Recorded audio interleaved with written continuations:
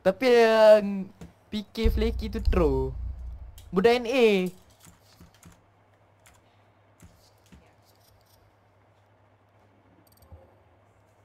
Oh. Why left?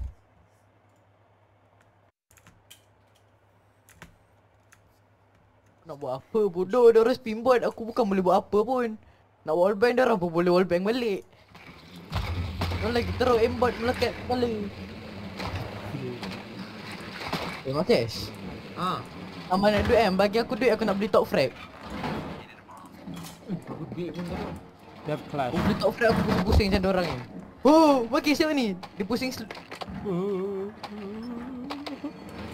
What is that? What is that?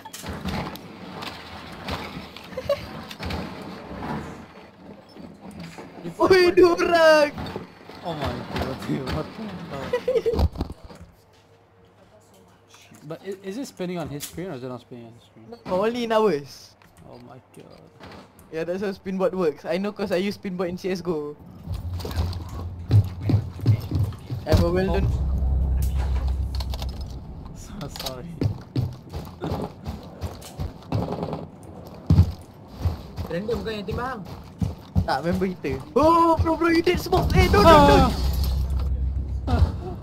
Makesh, KTK Adi.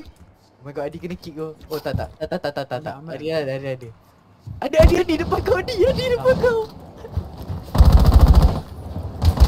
Oh, mati, good night. Yeah. Free fire. Oh, Tak boleh, bro. Tak boleh, bro.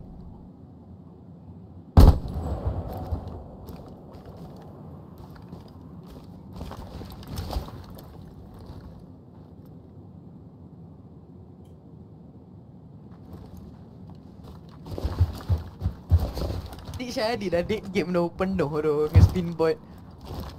Wallhack memang semua game tau, tapi ni spinbot tau. Asal dia tak boleh detect orang pusing out of control. Belakang kau bodoh Makesh. Tak Makesh. Makesh belakang kau Makesh. Bengap.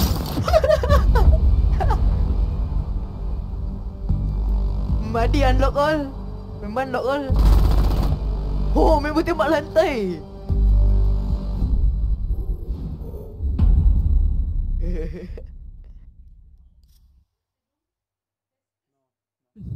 Lawan macam ni habis GG KD drop terus.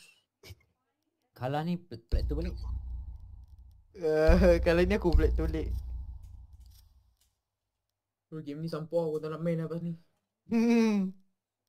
Makesh, kau pun 2 kali 5. Kali buat apa?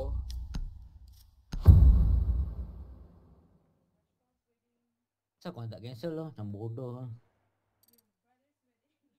Kau tak leave kan nak cancel apa? Kita tak tahu pun diorang ni cheat. Kau AFK lagi. Lagi akan lah lepas ni. Apa? Lagi. I think we went on a bit of a tangent just about the white rain, but let's hope there's not another rehost in the next couple of rounds because all our material is gone. However, ni apa ni? Acah-acah lah. Bimbot kak. restarting. First 2 rounds for those playing us were invictus through and through.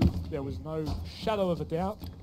Hysteric got the 3K, Pokemon got the 4K in the first round, so very much so as our round with a good trend for IG. Yeah, and I'm really keen to see what the potential done. I was talking about yesterday when on that one of this series, which was the second day. That's what Top right boleh launch game. Oh, Ella tu mahal Ella. Oh, dia tengok icon Sofiao. To have a bit of a break, so to speak, and have a chat and kind of just figure out what's going wrong and how they potentially might want to change things up. Yep. Yeah, I'm really curious to see. Tembak tu. Yeah. Dia hack machine bodoh. Approaching into round so far. This time we'd seen at least 2. Oh my god. Oh no! No! Not like that! Oh, that's so frustrating. frustrating. He's fucking And spinbotting. so Oh, shit, man. down. No, we're not getting. Oh, yeah. Yeah, it's not a great Pico start can hear to you. whatever potential adaptation Yeah, I'm is at going release to low. happen. And on top of that, losing the sledge actually very key in this attack specifically because you want to get some decent verticals above kitchen and dining. You can see that's what Direwall's trying to do here. Shadow really trying to put pressure. Marquez into awal what's ambil master parang after naik him, motor pergi Astro. pancung balik orang. And with that, they want to be able to get above. They want to be able Yelling to get that style. vertical position to put pressure onto the on-site players. Now, all is not lost. I actually have 6 breach charges between Pika and Do have good recovery lines for Sufi. Tak, though he's not tak in keluar much apa-apa tau. Pasal match kita. Doesn't look like Direwall's in this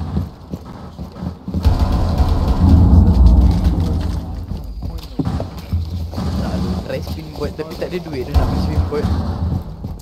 definitely could. Tapi- They've got a minute left. Fast ban kan? Tak apa.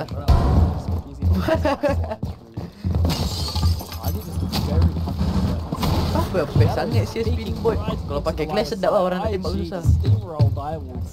2 versus 5 right here. 1 versus 5. Oh, on Pika. Knife. much left in this round. He's pretty nutty and he's done some unbelievable things in the past. He's now been given somewhat of an opportunity. But he's got to keep players. Marquez tak ada tembak Marquez. It's going to be very tough for him. Butuh dia knife.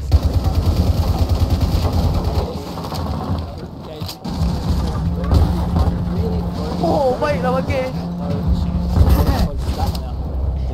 They've jumped out to that 3-0 lead.